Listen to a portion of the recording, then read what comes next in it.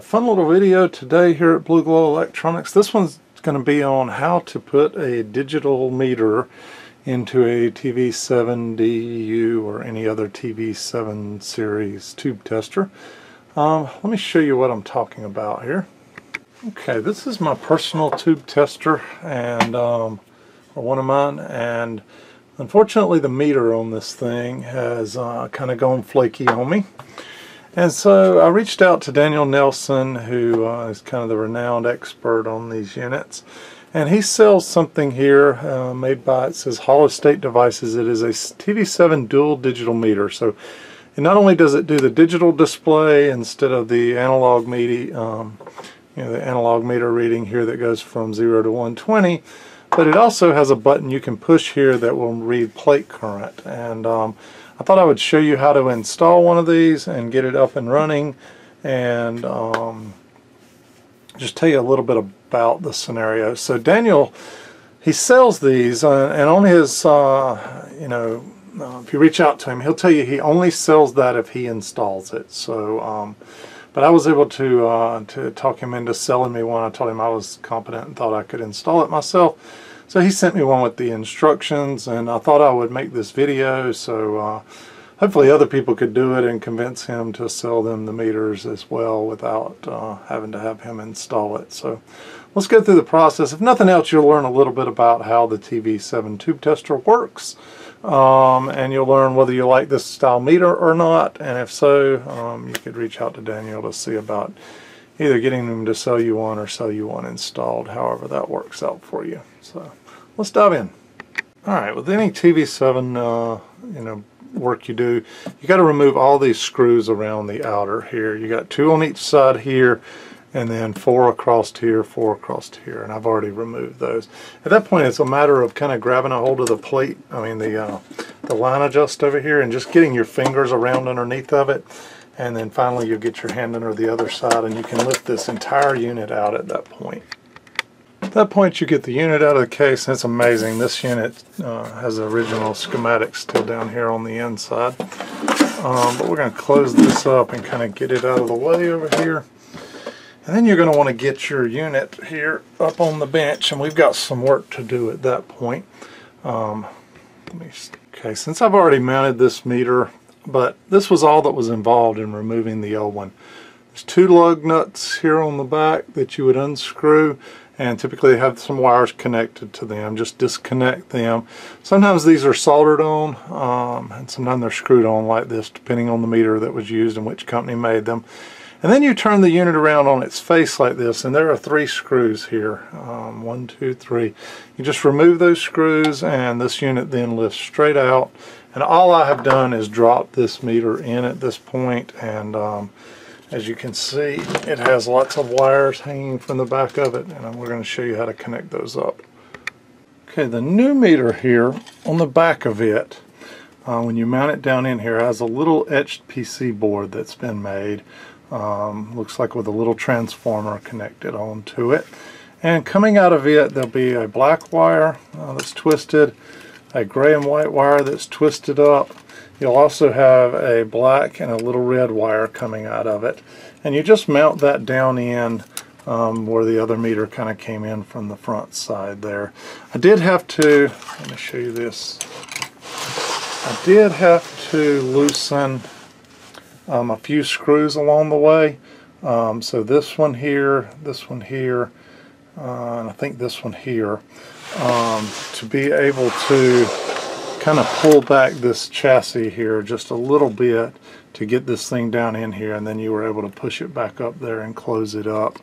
And you can see these 2 wires right here were the original 2 wires that connected to the meter, and that's the I had a 100 microfarad 63 volt Phillips capacitor that went across that thing from when I had calibrated this thing a while back. So at this point, and you can also see the bathtub capacitor here that's still in place. This was the original 100 microfarad at 15 working volts, and these things are notorious for going out, and this, I had replaced it with this. So you can kind of see that's what came off the original, and then these are all the new wires here coming off the new meter. So these are the instructions that came along with the meter, and I'll tell you here to work on the AU, the U, the B, the C, the D. And here's kind of what it says that we're going to do. We're going to remove the TV-7 from the case, which we've done. We've unwound the cord, removed the 12 screws around the edge, turn it upside down, lift the case off, clean the debris from the inside. We removed the existing meter by removing the 3 screws, clip the red and white black stripe wire from the meter, clip the red and white black stripe wire from the capacitor, remove the old meter. You may leave the capacitor or remove it, either way. So basically what they're saying at this point is you've got this white and black stripe wire you can see right here. We're going to snip it off here. And then we've also got this red wire here. And originally these 2 wires would have connected down to this bathtub capacitor right here. And then there were 2 wires that went from the bathtub capacitor up to the meter, and I had already kind of bypassed that and put this in place. I'll save that for another meter restoration one day. And then what it tells you to do here is you basically need to connect the red to the red. So we need to solder these together and put some heat shrink tubing on it.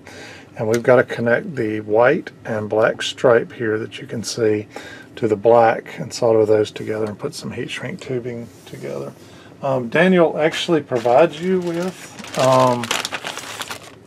if you needed them here, just some little wire nuts here that you could twist those on with. He also provides you with a set of new black 3 screws for your meter if you needed them. But I'm going to go the solder and heat shrink route on this. Okay, as you can see, I've got both these soldered together now. It's just a matter of, like I'm doing here, sliding the heat shrink tubing up and over. And same here on this one, get the heat shrink tubing up and over. And then what we'll do is use the heat shrink gun to seal those up. Okay, at that point they're all sealed up here. And I'm just going to tuck those down and out of the way at this point in time. Because they will not be needed anymore in this process. And really all you have done at this point is replace the meter on this unit. So other than you're going to have to get power to this meter because it's a digital meter, pretty much you've connected the meter connections at this point that would have been replaced on this. Okay, at this point you've got really 2 wires left. You've got this gray and white, and you've got this black twisted pair right here that goes up to this little power supply, is what this actually is, to power the digital meter. And the way this is going to work, you're going to want to leave some slack up here on this end and kind of tuck it away. That way if you ever need to pull the meter out from the front to service it or anything, you'd have a little bit of slack in your system. And what you're going to want to do then is you're going to want to keep it away from the tube up here. So you'll have to figure out how to kind of route it down in there and give yourself a little slack. But you're going to want to kind of tag it to this existing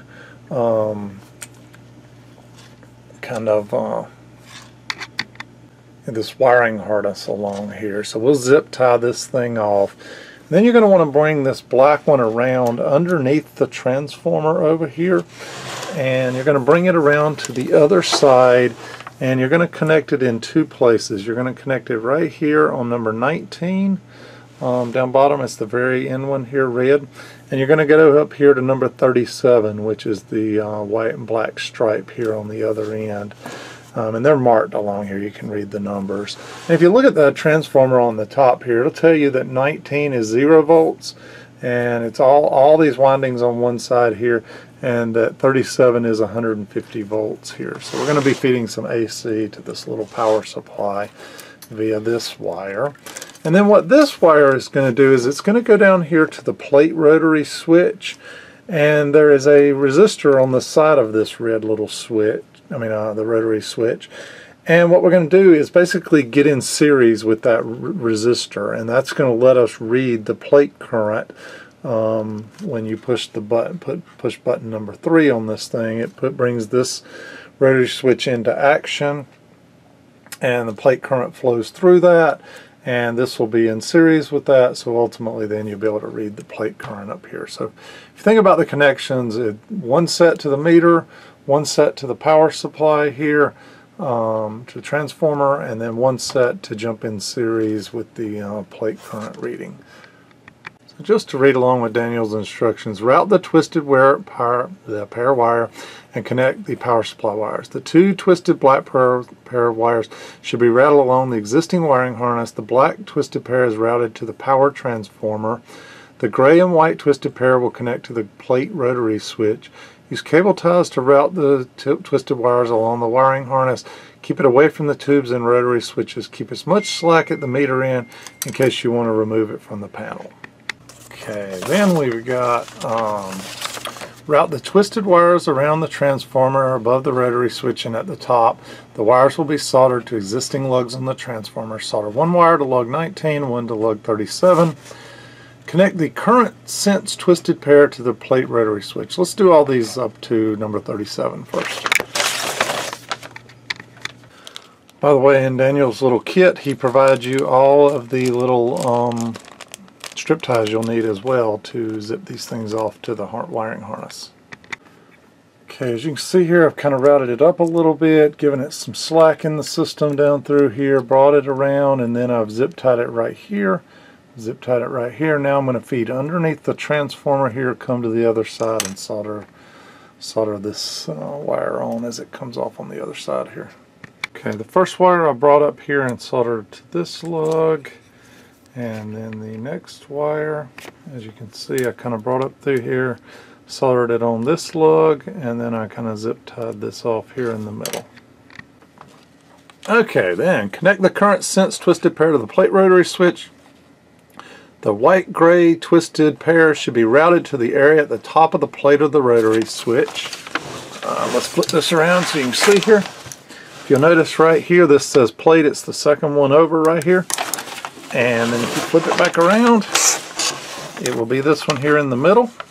And what it says is route that gray wire around and get it over here. So we'll kind of take this up and over.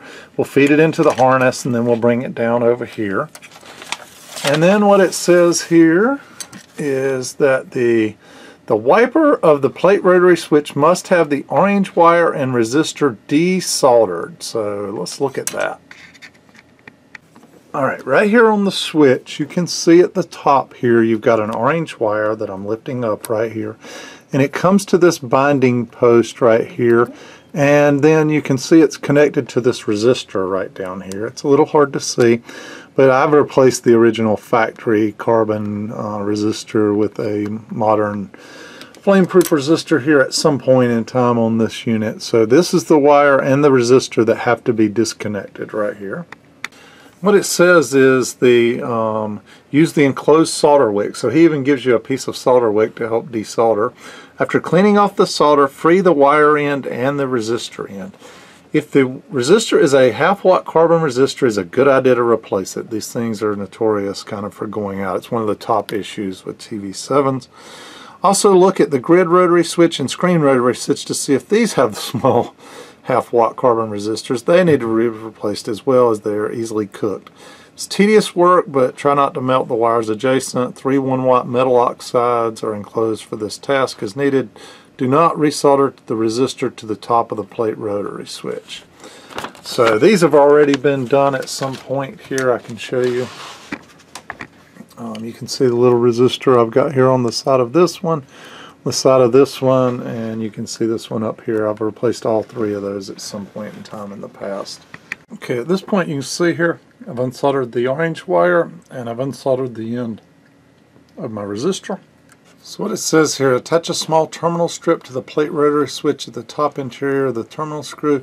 It's the one that bolts the whole stack together. Arrange the terminal so that it hangs outside the switch. Use the lock washer and nuts supplied.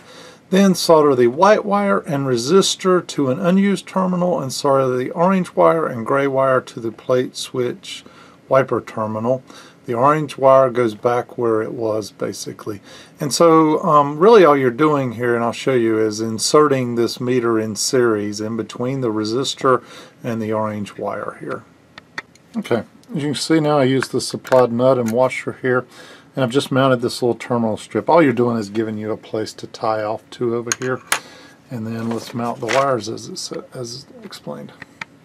What I've found here is the resistor that I used before is just too short now. to reach all the way over to the terminal strip. So I'm going to go ahead and use the resistor that Daniel provided here so that I have a longer lead left onto it. I had originally, you'll see here, I have much more lead to work with here. I had snipped this one off after being done last time, but I'm going to need this extra length at this point. This is the easiest way I've found to put these resistors in. So you go about a 1/4 inch down from the resistor, and then you make a bend, and then you can see here I've kind of turned that bend this way.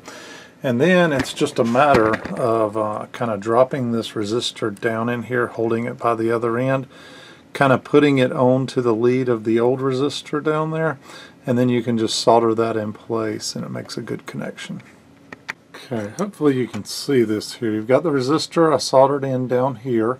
It comes up. I used some Teflon PTFE wire cover here, which by the way Daniel included, and I brought it up here, and I had to bend this over just a little bit, but I've soldered the resistor now to that spot. And then you can see the wiring. I've kind of brought this white and gray wire as part of that harness now, and I brought it over here, and I've soldered the white wire onto this terminal as well. So you've got the resistor and the white wire going to this terminal, and now we've got to come back over here to this original place and get the white wire and the gray wire back in place. And you can see the gray wire here and the orange wire here now connect back to where the orange wire was originally. So it's resistor and white wire to this terminal point, and gray wire and orange wire back to the original point. We're actually done at this point, believe it or not. However, let's turn it over and check it out. Okay, we've got the whole unit up on the bench now.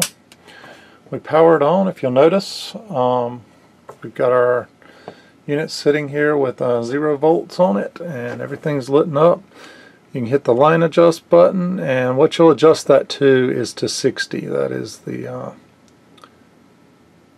way this meter actually works. So it's halfway, so it says line adjust here at 60. Let's get a calibration tube, make sure this thing's still in calibration. By the way, after I made my last video on how to calibrate a TV-7, I've had people reaching out to me. They basically said, hey, they can't find anyone to sell them a set of calibration tubes. Apparently, Daniel Nelson's not selling them anymore, and I don't know where else you would get them. So I started making up sets of these, and I put them up on eBay. It's just basically the 3 tubes you need. The tubes themselves, it's probably $20 or less worth of tubes, but you know, you got some time in actually matching them, making the labels, printing them off, packaging them, whatnot. So if you're interested in a set of these, I'm selling them up there on eBay now. And so we're going to put the L6 in and see if this thing's calibrated or not. Okay, we've let the tube warm up for a few minutes now. We hit the line adjust, and as you can see here, I got it on 60. About as close as you're going to get it, and then we push the mutual conductance button, and we get 49.2, 49.1, and if you'll notice here, this thing should be 43. So changing this meter affects you know, the movement itself in this versus the analog meter could be slightly different. You know, this is 200 microamps per full scale, and maybe it was off and now this is right, or maybe this is off a little bit.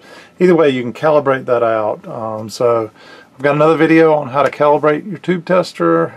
So you would, if you change this meter out, you're highly likely needed to recalibrate your tester, and that's what I'm going to do now. I'm going to go through and recalibrate this unit, and I actually like this. Now you can you kind of push 3 here, and you press and hold this button, and it'll actually give you the plate current reading here of 47 milliamps on this thing.